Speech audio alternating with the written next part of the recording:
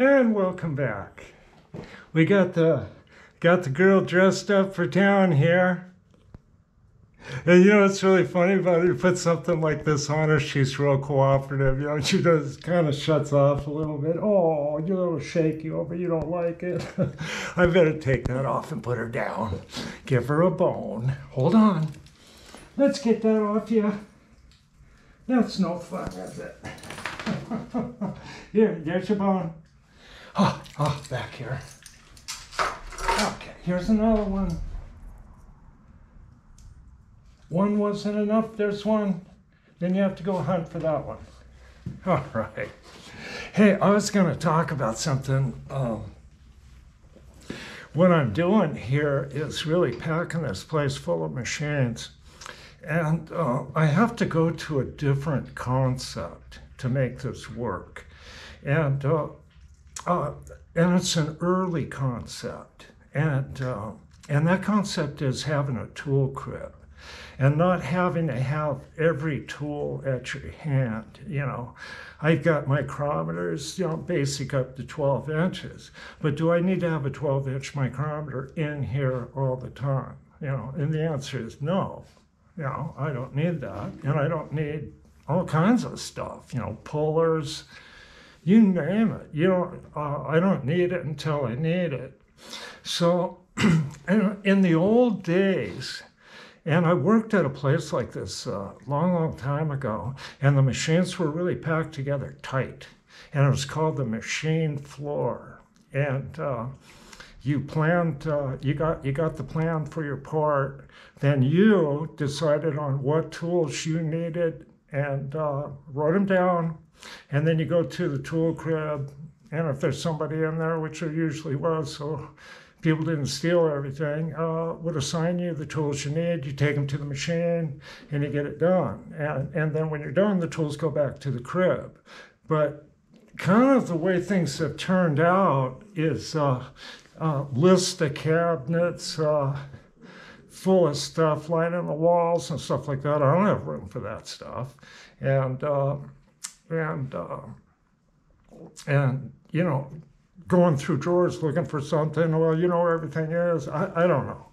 I don't know. I think it's more efficient to plan what you need and get all the tools you need for the job, your micrometer, you know, whatever you need, ruler, this, that, end mill, cutter, whatever, and have them lined up and ready to go, instead of wandering around getting crap out of cabinets and toolboxes.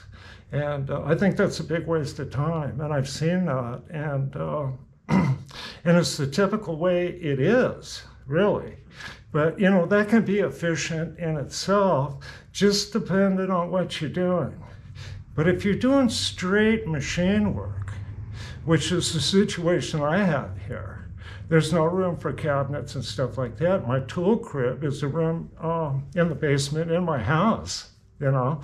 So I don't think I'm going to waste much time doing that. You know, thinking ahead, what's going on? Hold on, I might have to let you out, I don't know, but it's pretty cold. But anyway, I thought I'd kind of point that concept out, and that's how I have to operate in here, is as I add the other machines, a little bit of space here. It's going to be a real tight deal, and that's how the old instructor at the community college operated. You know, you had to give him a sequence of operations before you did a project, and check out the tools from the crib and get it done, and, you know, clean it up, get it back. And I think that concept's kind of lost with every tool at hand and all this space and stuff like that. It's not always the case, you know. And nowadays, if you think about space, like you're sitting on that old milling machine right now, and because of the price of space, that needle milling machine was drug out in the weather, along with the drill press. So, to have an old milling machines and big old drill presses like that, you're going to have to put them in a small space. I'd say most people will. Some people have all the space in the world. But some people don't, and I think most people don't. So, the people with all the space, more power to you. But those people with not so much space should really be thinking about how to be more efficient, in any way we can, and not clutter things up where things become too hazardous, And in this little shop here, it's just a one-man deal. 2 people is going to be a crowd, with the way, once they get the other stuff interlocked, like the milling machine here and the cutter grinder, which is really an essential machine to have with a horizontal mill. It's like back in the old days, it's standard, there's no other way to sharpen your cutters. So send them out, I guess, I don't know. But kind of not the case now anyway. You got to do everything yourself, but you can't do absolutely everything. You have to come to that realization too. I don't care who you are and how much space you got, you ain't going to do it all. There's just too much of it. But if you can get the space you have so it's workable,